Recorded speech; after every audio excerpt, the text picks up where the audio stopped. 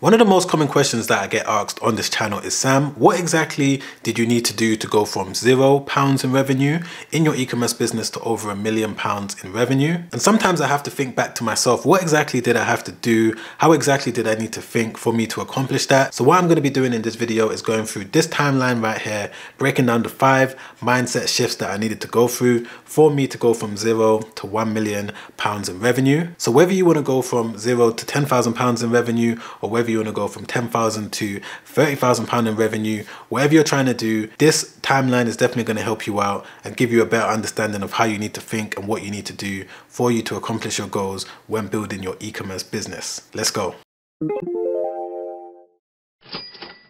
What's going on, people? Welcome back to my channel. If you're new, my name is Sam, and what I do here is break down various different tips and tricks to help you make money online. In this video, I'm going to be going through what I needed to know and what I needed to do for me to accomplish my goals when building my e-commerce business. It's going to be 5 simple mindset shifts that you can apply to your own life from today. So make sure you stick around to the end of the video so that you don't miss anything. As always, I don't want to waste any more time. I want to get right into the video. If you find any value in the video, don't forget to press the like button. Don't forget to subscribe as well so that you don't miss the future videos. Let's jump straight into it. All right, so the first step that I needed to take when I was a beginner looking to build my e-commerce business is that I needed to research, and then research again. And during this stage, what I basically needed to do was figure out exactly what strategy I was going to take when building up my e-commerce business. Now, there's so many different ways and so many different methods when it comes to starting an e-commerce business, and there's so many different platforms too. You can either start on eBay, Amazon, Shopify, Etsy, WooCommerce. There's so many ways and so many different types of platforms that you can use when starting your e-commerce business. Now, the initial way that I built my e-commerce brand was by starting off on eBay, and the main reason why I did this is because I was used to the platform,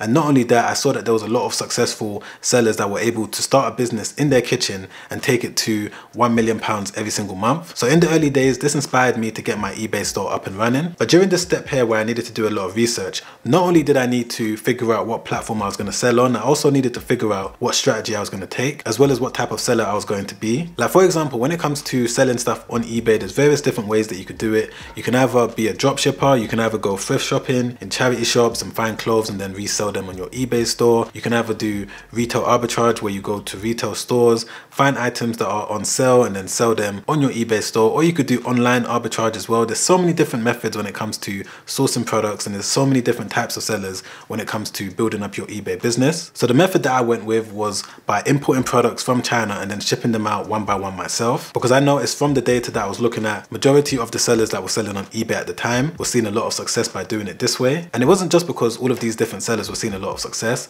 but it was also because I knew that this type of business model, in terms of importing products and then selling it one by one, was going to be more of a sustainable business to build over the long term, because I was going to be able to order the stock again and again whenever I ran out of stock. However, when it came to doing thrift shopping or doing retail arbitrage, I wasn't necessarily going to be able to go to the shop and buy the same item again. And I wanted to build my eBay business on a foundation of products that I knew that I was going to be able to reorder on a consistent basis again and again and again. Straight after that, I now had to start the process. And the reason why I thought this was important for me to put this on the timeline is because so many people contact me and say that they want to start this business or they want to start that business, but they don't necessarily take any action towards it. And one of the things that I realized in the early days of me starting my own e-commerce business is that I needed to take some form of action, because if I didn't take any action at all, nothing was going to happen. It's all great doing all the research in the world, figuring out exactly what you should do and what you shouldn't do, but if you don't implement all the research that you're doing, then it's going to be a waste of time. So one of the things that really helped me start my journey was by starting the process. And this is one thing that I want to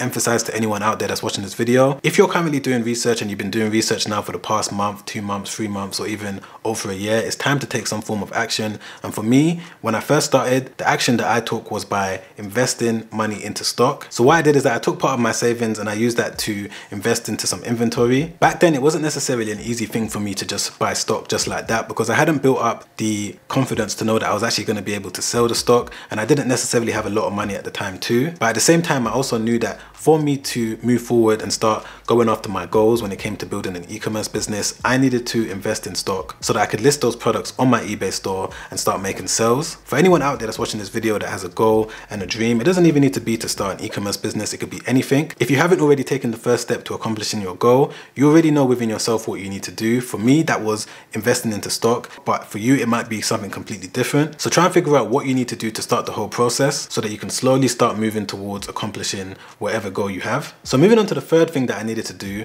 once I started the process is that I needed to clarify my goal. And when I say clarify my goal, I'm talking about the big picture of what I was trying to do with my e-commerce business. Because it's one thing to just start, but at the same time, you need to understand what you're trying to do, what type of business are you trying to build. Because if you don't have a clear idea of what type of business you're trying to build over the long term, you're not necessarily going to be able to set the right objectives. So for me, I needed to figure out what type of business I wanted to build. And the way that I did that was by looking at a lot of the competitors that were bigger than me, a lot of the companies that I looked up to. And by looking at all of these different companies, it kind of gave me a clear idea of what type of company I wanted to build. And it also gave me a clear idea of what type of products I needed to add to my stores, as well as what type of systems I needed to build within my actual business. Because I had a bigger business to look up to, it just kind of made the whole process a little bit more easier. Like for example, if we look at someone like Steve Jobs, before he created Apple, he was looking up to companies like Intel, and I believe he was also looking up to Microsoft. I can't really remember, but I'm sure that he was looking up to a bigger company that gave him the inspiration to continue pursuing his own business. And that's what I did at this point here. I needed to clarify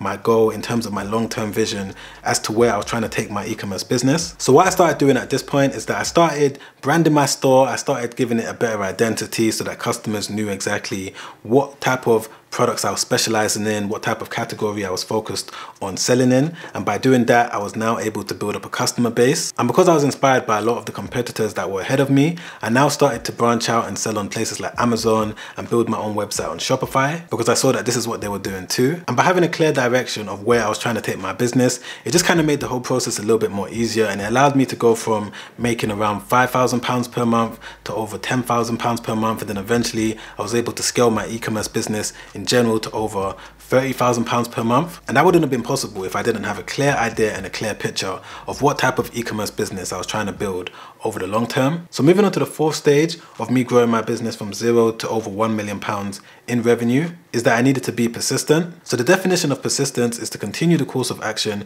in spite of any difficulty. When trying to build any online business, you're always going to come into contact with some sort of obstacle or some sort of difficulty, but it's your job as the business owner and it's your job as the entrepreneur to keep going. And when looking back at my own journey, this is definitely a mindset that I needed to have, because there were so many different obstacles along the way. Like for example, the first time I sent money to China, I actually got scammed when I was trying to buy products. Another obstacle that I had is that eBay banned one of my accounts when I first started selling, and then I had to figure out a way for me to open up a brand new eBay account. All of these different issues that I came into contact with when I first started didn't necessarily stop on my journey. Even till now, I'm always going through various different obstacles. But one thing that I know for certain is that entrepreneurs basically get paid to solve problems. Every so often, I'm always dealing with some sort of issue, but I know that persistence is going to allow me to get to whatever goal I'm trying to get to. And moving on to one of the final things that I needed to learn whilst trying to build my e-commerce business is that I needed to repeat the process. So once I figured out what worked, once I figured out how to get my first sale, I needed to replicate that process again and again. Like for example, the minute I made my first sale with a product that I imported from China, all I simply did is use the same method of finding a winning product that allowed me to make that sale in the first place, find multiple different winning products,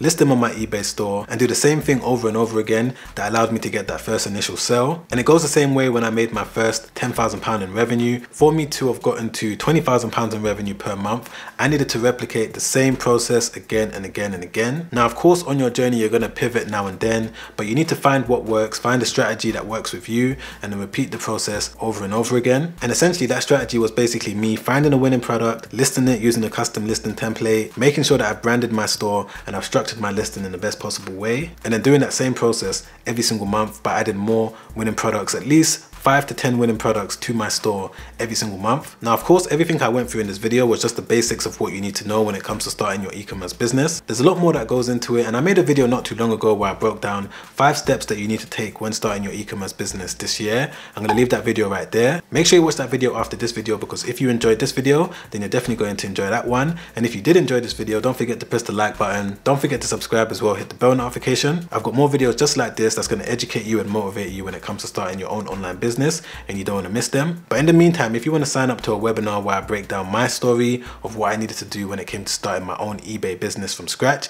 I'm going to leave that in the description down below. It's going to be the first link. You can check that out after this video. Alright guys, I'll see you on the next one. Make sure you stay safe out there. Peace.